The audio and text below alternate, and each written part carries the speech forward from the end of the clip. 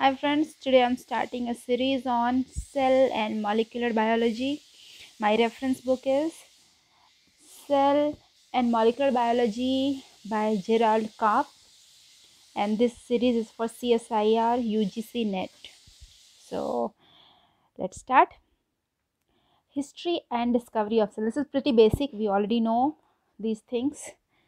So it was Robert Hooke who for the first time observed cell, and he also called it cell. He observed them in cork cells, and in actuality what he observed was cell walls, and for this he was respected. Later Leeuwenhoek, who was actually a cloth and button seller, but in part time due to his enthusiasm and curiosity, he used to make microscopes. So he for the first time observed microbes under the microscope, and he informed about this. As soon as this information came into light, he became a celebrity. Later, Sheldon and Schwann. Sheldon is interestingly a lawyer turned biologist, and Schwann was a zoologist. So they proposed cell theory, although they failed to explain origin of cell. So the first point of their theory was all organisms are composed of cell, and the second point is cell is structural unit of life. Now we all know it is not a complete definition of cell. Later came Rudolf Virchow, and he gave explanation about origin of cell. He said cells can arise only by division from a pre-existing cells. It's a saying omnis cellula e cellula. Okay, that's about history and discovery of cell. Now we talk about basic properties of cell. So first stage, cells are highly complex and organized. Although they are unicellular, although they are tiny, we cannot see them with our naked eyes, but they are highly complex and organized.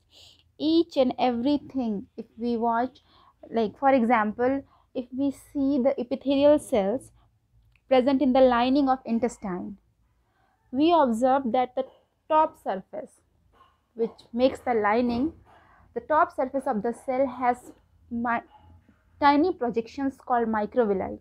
It helps in absorption. And the basal part of the epithelial cells have mitochondria. For the mitochondria is needed for obviously oxidative respiration to make ATP. Now this ATP helps in ATP provides energy for all the transportation across the membrane. You see, so hence we can say cells are highly complex and organized. There is a fixed place for each and every organelle, including the nucleus. Next is cell possesses a genetic program and tools to use it. Genetic program means obviously nucleus, ribosome, RNA, all the enzymes that are involved in genetic information to transfer from one generation to another, even for the other cellular processes as well. Third is cell can double itself, that is cell can divide. The division can be however equal or unequal. Equal divisions we can see in somatic cell, but to observe unequal division we can give an example of oocytes. Female gamete, they divide unequally. Next point is cell can acquire and utilize energy. We know that about ATP. Cells are capable of metabolism. That's why we call cell the functional unit of life as well. Cell has all the enzymes to carry out basic metabolic process. And you know what is metabolism? Sum total of all the chemical reaction which take place inside a cell. So cell is capable of metabolism. Now, cell can perform various mechanical activities. Mechanical activity suggests us it should have some strength, and the strength comes from cytoskeleton, especially actin protein. Cells respond to stimuli. This stimuli can be environmental or even the neighboring cell as well, and they respond in very highly specific way. Next is cells are capable of self-regulation. You see, cells have very specific mechanism. It's DNA, RNA, and protein. Nucleus is called brain of the cell, center of the cell, and it regulates all of it. Regulation, like if we see, if a DNA fails to replicate properly, that's called mutation, and cell also has a mechanism to self destroy. So that's how cell is capable of self regulation. So these are the basic properties of cell, which obviously we will learn later in very detail. Now we'll talk about types of cells. Cells are fundamentally of two types, prokaryotic and eukaryotic cells. Prokaryotes are bacteria and eukaryotes are plants and animal cells, which are right here. I have taken these images from NCERT books. Obviously you can take the references from there. Okay. Now difference between prokaryotic and eukaryotic cell. We have been learning this since we learned about the cells. So the basic difference I will only talk here.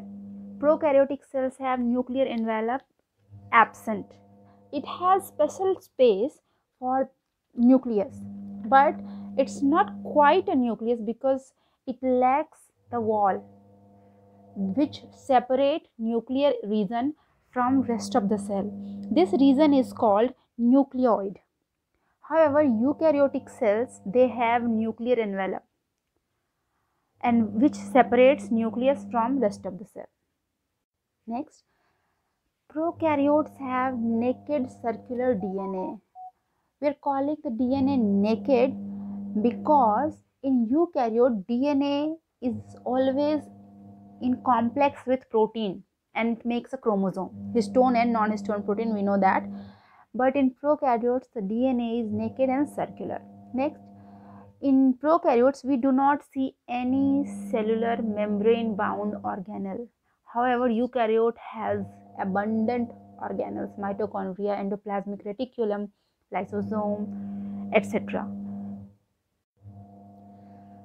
Now, prokaryotes are not diploid. I was so confused about this, so I read it in detail, and what I found out is in prokaryotes only one single DNA is present, and which obviously explain why prokaryotes are called non-sexual. That is, they cannot be differentiated into male and female, while eukaryotes, they are diploid, and that means they have two sets of each chromosome. And the last difference is self-explanatory.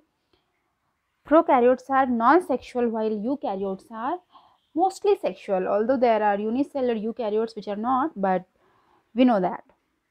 Moving on to similarities between prokaryotic and eukaryotic cell. Yeah, this is little refreshing, this is little new. Okay. In both prokaryotes and eukaryotes, plasma membrane have similar construction, that is, they are made up of phospholipid and their nature is selectively permeable.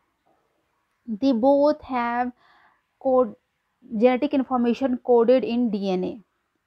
They both have basic mechanism of transcription and translation very similar.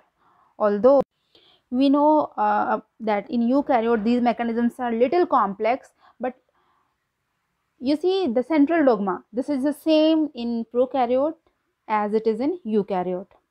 Their basic metabolic pathway of respiration, ATP formation, these are same.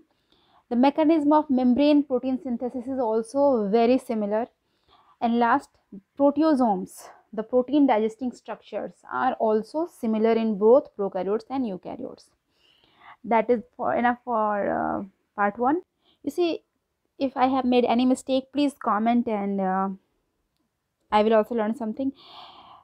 Please like, share and support. And I'm making this series for June 2020, CSIR June 2020. So please keep watching next videos. Thank you very much.